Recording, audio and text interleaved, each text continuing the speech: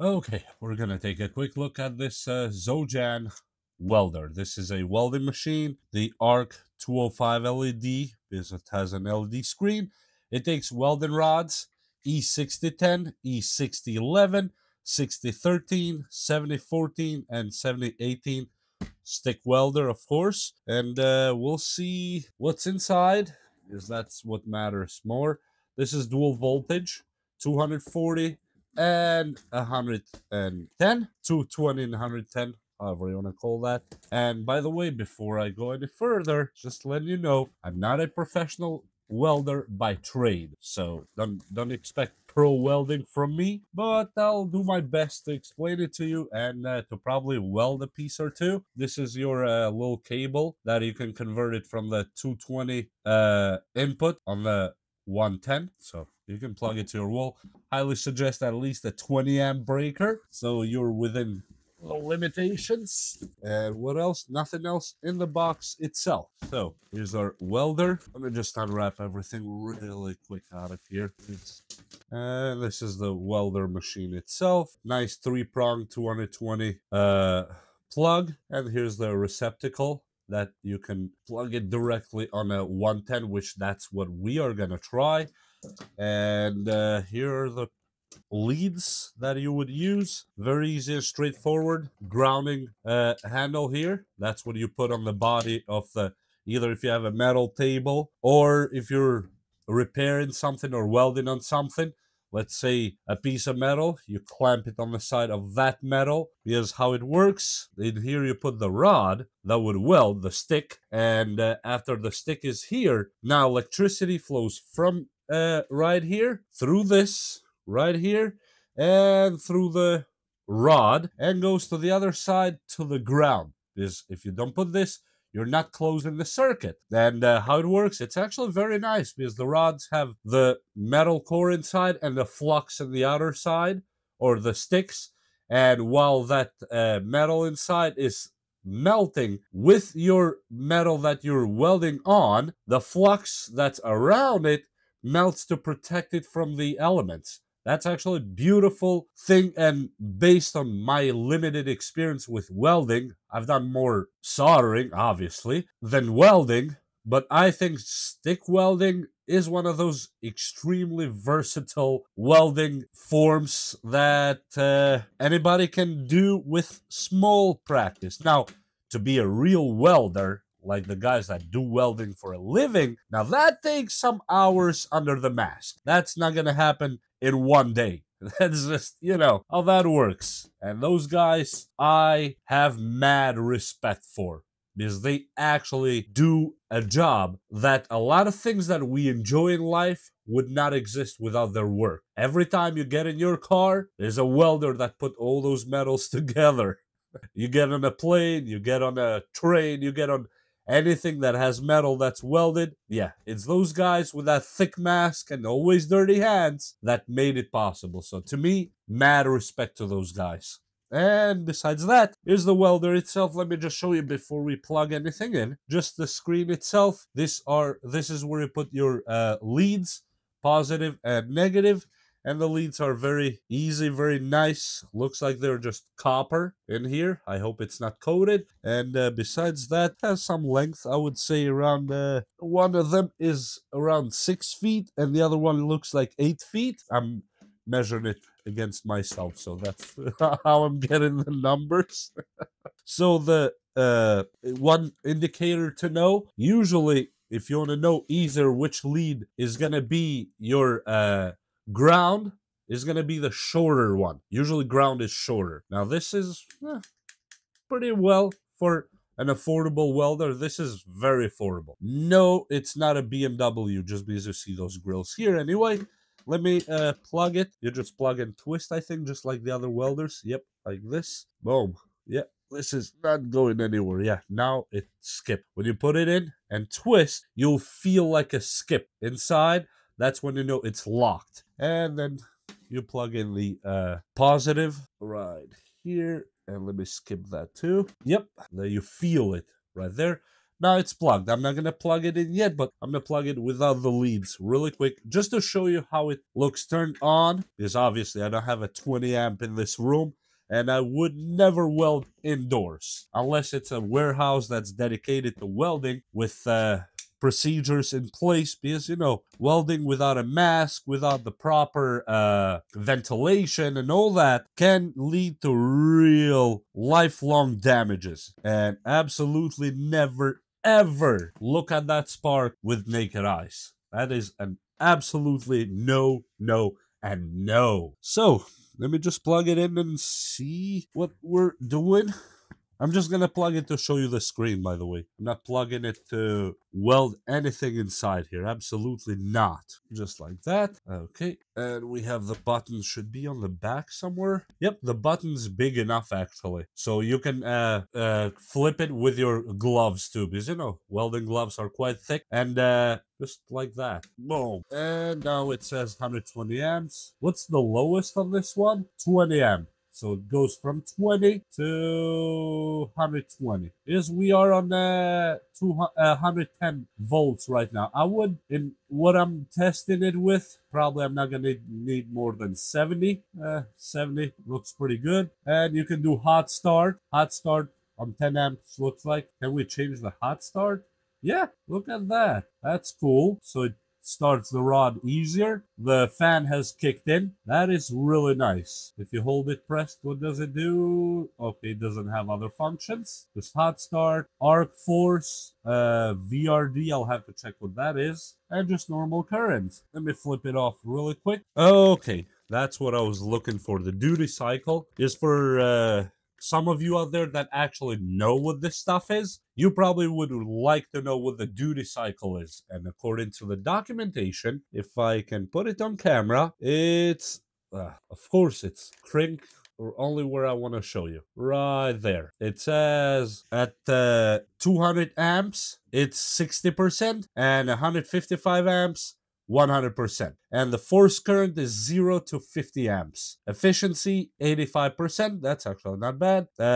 Power factor, 0.73. I mean, you're not going to use it industrially to the power factor have any effect on your electrical bill. Usually, if you are commercial, sometimes that gets to the point of the power factor.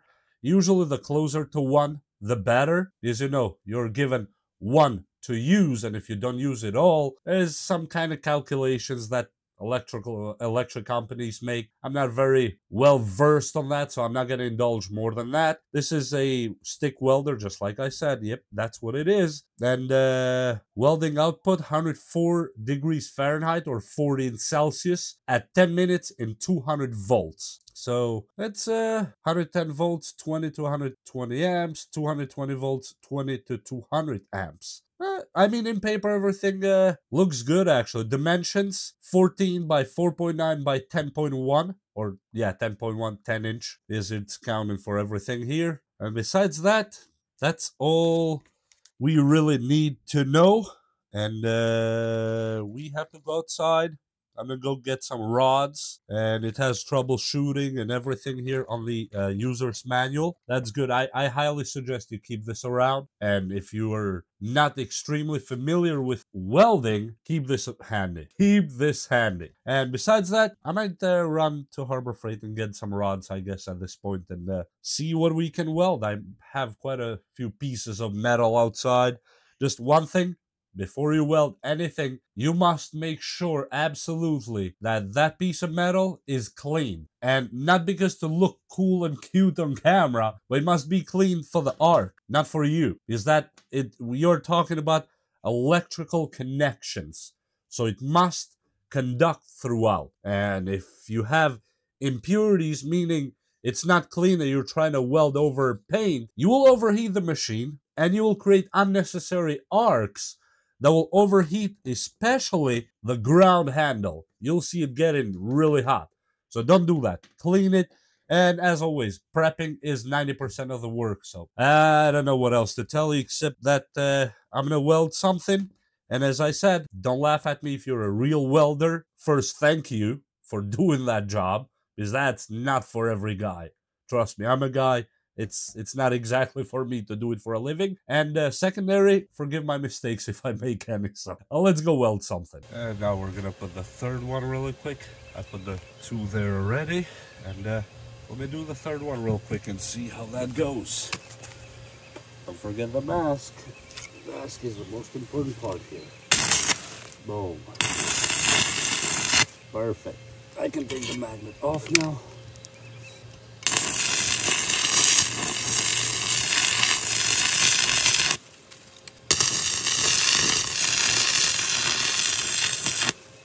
Nice.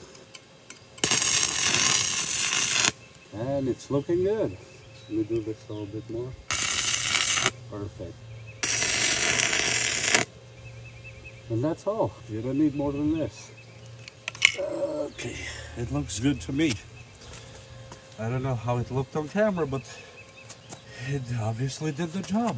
And I don't know where my chipping hammer is, but this will do it. That's more than good. Boom. Perfect.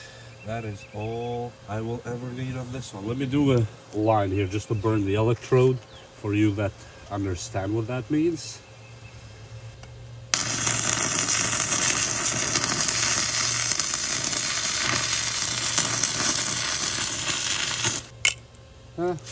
Points of weld there. I didn't do it the perfect way, but you get the point. That's just how this thing works, and in my opinion it did a pretty good job. It's not overheating, it's not shutting down, it's not doing anything weird, so that's all I care at this point, is it's doing the job I'm asking it for. Now I don't have any other pieces of metal left over here to just put on it. This is what I'm going to do with this. I have a platform that will go on top here, and we'll put the nuts on these bolts like this, and that's the whole project here. And the weld is actually really good. Let me take this ground here. Look at that. You can't get any better than this. So especially for the price this welder costs, it's a no-brainer. It just works. Now these electrodes are definitely not the best. You can get better electrodes, but these I just happened to find in a store real quick, and literally they did not have any more on the A series, so you know, I had to get what I could. But you know, they do the job pretty okay. They're the thin ones, as you see, but they still have the flux and the metal core inside. You know, they did the job. But if you have better electrodes, you can do a way better job than that. And this welder will definitely accommodate that for you. So I don't know what else to say. It just works. And I can lift this whole platform from this weld that we did here. Look, that's all you care. That means it melts it good. And besides that, I don't know what else to tell you. I'm actually impressed. I'm very impressed, and I'm still only connected on 120 volts, 110 volts. I didn't even connect it to 220. That would probably give it a little bit better oomph. But for what I'm doing on this project, I actually don't need more than that. And it hasn't heated the receptacle or the outlet yet. And I burned so far around 4 electrodes in total, and not a single problem yet. So I say this is a winner. It makes sense to me. This is a winner. So I'll let you know if I do another project with this welder and see how that goes. Until then, we'll see you. Stay good. So what do I think about this welder overall? It did really good with the limited knowledge that I have regarding welders in general. I might have welded a few times, but you know, one of those in a pinch welding. And this will be my first personal welder that I actually own myself only, that I can do whatever I want with, within responsibilities. And let me know in the comments below. What do you think I got wrong? Which will be probably a laundry list of that. And what do you think these are good for? I mean, I know I'm gonna use it mostly to repair maybe lawn chairs, small things. I might make my own grill. I've been wanting to do that for a long time with one of those big oil barrels. I've been wanting to do one of those, and now I'm gonna do it, and I might make a video on it, and let's see if this actually can handle. And besides that, like and subscribe. Link will be down in the description. You can go take a look at it yourself. It's one of those affordable welders, so it does the job that it promises to. That's all. See you next time. Bye.